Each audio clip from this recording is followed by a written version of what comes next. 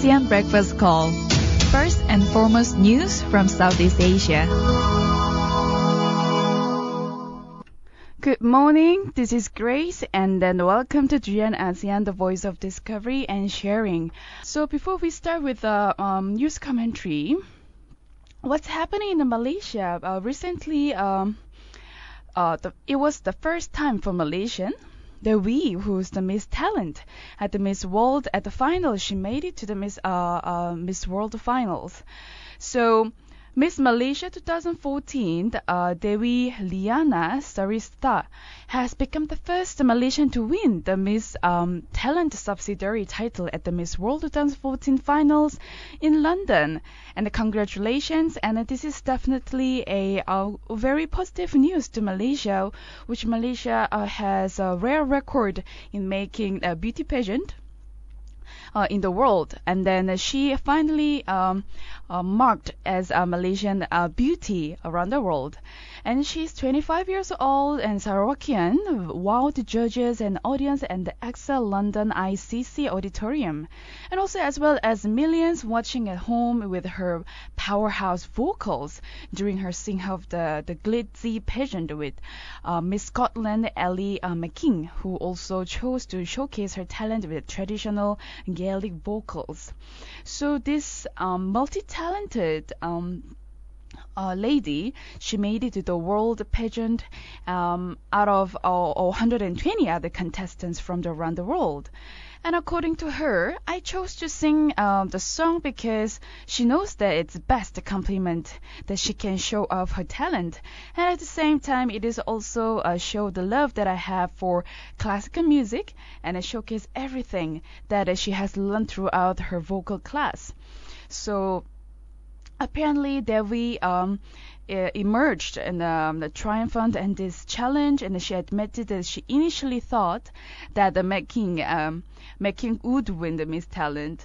So there was a bit of tension, but then she finally made it to the final, and congratulations again. So coming to next news, that we have to travel all the way to Pakistan.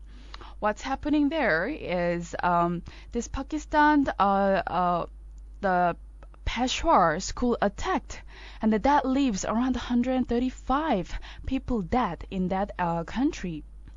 So militants from the Pakistani Taliban have attacked an army-run school in Peshawar, and that's a region, and they're killing around 100 over people, and 132 of them are children, and according to the military.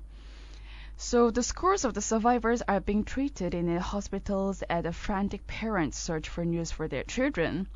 And describing the attacks from his hospitals, according to one of people, Shahrukh Khan, 17-year-old, said that the gunman had entered his classroom and opened fire at random. And as he was hiding under the desk, he saw his friends being shot, and one in the head and one in the chest. So there were some violent scenes going on, and a lot of people were damaged and also passed away due to this attack. So why is this attack happening, and exactly in Pakistan? This brutal attack may well be a watershed for the country long accused by the world of treating terrorists as a strategy set. The Pakistan's policymakers struggling to come to grips with the various shades of militants have often cited a lack of consensus and also a lack of pockets of sympathy for religious militants as major stumbling block. Well, probably why when the Army Chief Gen Rahan Sharif launched what he called an indiscriminate operation earlier in the year against the militant group in Pakistan, the lawless tribal belt, the political response was lukewarm at best. And after the incidents that happened in Australia and Sydney, and this is just the day after that there was another attack that happened in Pakistan. Of course, we cannot relate this to incidents. However, this definitely attack has caused many deaths and many damages to families and the people around. And then moving on to the next one. Artists didn't follow the Sharia, and also foreign ministers look into expo held in Egypt. Uh, well, there was an expo was held in Egypt, and the Malaysians participated in that expo. Sorry. And according to Foreign Affairs Ministers Datuk Seri Anifa Aman said, well, he was there to watching for the result of the investigation before commenting on the memorandum issued by the PAS Youth. And according to PAS Youth, they said the performance did not meet to Sharia, which is Islamic tenets. And they submitted a PAS Youth delegation today. It was yesterday, sorry. Submitted the memorandum of the protest regarding Malaysia Expo 2014. Which actually the Expo Festival City Mall took place from December 10 to 13. And the PAS delegation was led by PAS Youth Vice Chairman Khairul Nizam Karudin, and joined by Selangor PAS Youth Chief Ustaz Sharan Humaid Abdul Halim. Federal Territories PAS Youth Chief Nurul Islam Muhammad Yusuf, and then Gombak Satya Assemblyman Abdullah Ridwan. So they met with the Foreign Ministry Africa Division representatives who received the memorandum on behalf of the Foreign Affairs Ministers, who was actually on holiday on the end of this year. So he, according to them, said that the incident of this involving the performance was deplorable and suggests that the Malaysian ambassador in Cairo be more careful in the future when organizing such programs. He also said that the organizers of the program also seemed to intentionally want to harm the Malaysian students in Cairo who are in the field of Islamic studies. So what's happening here is there was a performance was held in the expo in Cairo, and according to the PAS Youth, they didn't meet a certain criteria because Malaysia is definitely known for Islamic dominated Islamic countries, and then that didn't carry out much via the performance, and then of course this group of people were not happy about it. But after all, what is really representing Malaysia? Is it the religion, or is it the harmonious, or is it the diversity of the country? Well, that question is always left and then and unanswered, of course. Moving on to which is to talk about the oil price and also our Malaysian ringgit currency, which is actually dropping, and then that worries quite a lot of people, mainly because this Malaysian has emerged as Southeast Asia's weakest spot because of the current slide in the global crude oil prices and a rising U.S. Treasury yield that weakened the ringgit against the U.S. dollar. Which is actually a worrisome because compared to other countries' currency, noticeably and evidently, the Malaysian currency is dropping quite drastically since a couple of years ago. And the emerging Asia had proved relatively resilient to the deterioration in sentiment, partly because the investors had been much more be significant on the region compared to the emerging Europe and Latin America, and also Asia's main economics were all net oil importers and benefited from the falling oil prices. And also the management of the managing director of London-based and the niche consultancy firm Spiro Sovereign Strategy, he actually mentioned that the Malaysia stocks have dropped about 12% in the past 3 months, describing it as one of the steepest declines among major EMs, while the Indonesian and the Thai equities counterparts have fallen just around 0.8% and the 2.5% respectively for the same period. So compared to 0.8 to 0.5%, actually indeed 12% dropping is actually quite drastic. And that relates to the ringgit currency, which I mentioned shortly, that the ringgit has plunged nearly 11% against the US dollar since the end of August to 5-year low, while Indonesian rupiah, Thai baht, the Philippines peso only follow 5.3 or 3% and also 2% respectively. So again, comparatively, the percentages and also the gap between Malaysian ringgit and any other Southeast Asia countries, the gaps are really huge. And Malaysia's central bank, Bank Negara, quoted the ringgit at 3.49 ringgit to the US dollar and 2.66 to the Singapore dollar today. And despite the yield to Malaysia's 10-year-old local currency, bonds have risen modestly since oil prices began to fall sharply in October. And also, Malaysia's bonds remained unattractive. This is a very important factor to remember why the ringgit currency has been falling. It's also because of the unattractive, because of its low yield, and citing data from Bank of America Merrill Lynch, which tracks foreign holdings of EM domestic debt. Malaysia's local bond market suffered outflows of $900 million in October.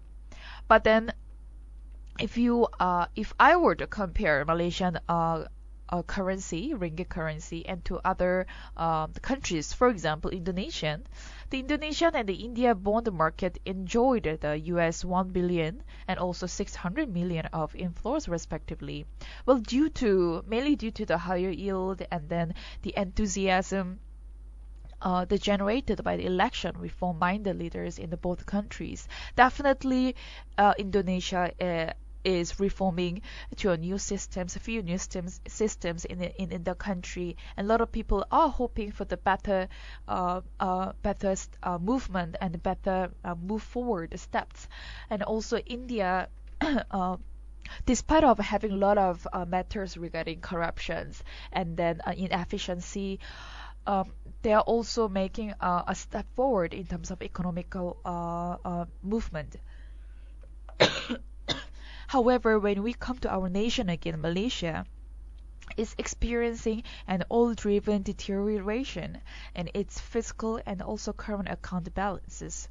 So this actually concerns the people in our nation because that will definitely affect the ringgit currency.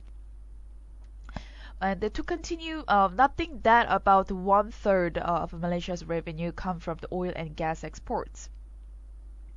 And the credibility of the government fiscal policy now was dependent on the coming goods and the service tax, which will be implemented in the next year around April. So, well, despite the recent outflows from the country's bond market, the foreign holdings still accounted for about 45% of the market, which was higher than the countries such as Indonesia, which has 38, and also Thailand 18, Brazil 20, and then Turkey 26. So there is a small silver lining that Malaysia's local institutional investors, such as government-controlled pension funds, which could be relied on to pick up the slack when the foreign investors reduce their holdings during period of the financial stress. So hopefully, regarding these matters, we can receive the more positive news and also improvement in the ringgit currency as well as all prices in the nation.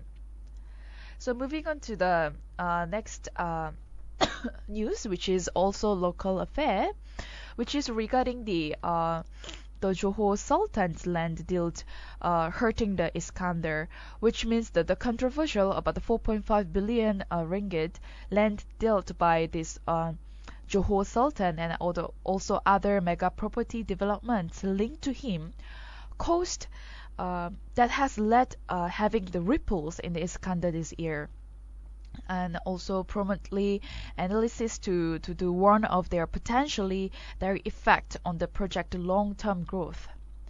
So which will definitely affect the deal that would Iskander. And then nothing much has been revealed regarding this news, but we'll be following up and update you guys about this news soon. And this is regarding our local affairs.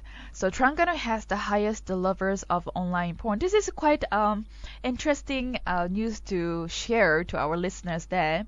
Well, according to the one news agency, the Star Online, they conducted a recent survey by the video company Pornhub, which is one of the quite famous porn website, has revealed that the internet users in Kuala Terengganu spend some around 13 minutes on average, either surfing for online porn or drooling over it. So this is very interesting and also very intriguing fact that not many people are aware of. And although one could argue that the 12 minutes isn't a lot of time, but just compare that with the 8 or 7 minutes that Cambodians spend doing the same, well, it can come up with a lot of facts when it comes to when it comes to accessibility to all those porn websites. And then despite the Malaysian having the restrictions on the website going, somehow people can find their own way to enjoy their desire, enjoy their pleasure on the website. And also with Kota Baru and Miri clocking in at around also 30 minutes each, and the Kuantan at 12 and 15 minutes. The average length of time spent on this porn made Malaysia one of the highest in ASEAN. Well, it's although it's not the highest in the world. That place went on to the Philippines that clocked around 40 minutes and 20 seconds, earning them in the title of being the highest or the longest Pornhub users in the world. So just to give you more statistics around the Southeast Asia, Malaysia was followed by Myanmar, around 10 minutes and 54 seconds, Indonesia 10 minutes and 11 minutes, Singapore 9 minutes and 50 seconds, Brunei 9 minutes and 45 seconds, Laos 8 minutes and 28 seconds, Vietnam 8 minutes and 24 seconds, Thailand 8 minutes and 15 seconds, and Cambodia, which was the lowest, 8 minutes and 7 seconds. Well, it is actually very something eye-opener to know how many countries have actually ability to access to the porn online website, as well as how many people are actually attending to websites around the world. Well, more news will be coming up tomorrow. So that's it for our news commentary from Durian ASEAN. Thank you for listening, and don't forget to download our TuneIn app and find us Durian ASEAN. And we also have our social channels such as Facebook, YouTube, and Twitter. And don't forget, we just created the Instagram as well. So again, find us in Durian ASEAN. We'll be back for a blast from the grassroots. Thank you.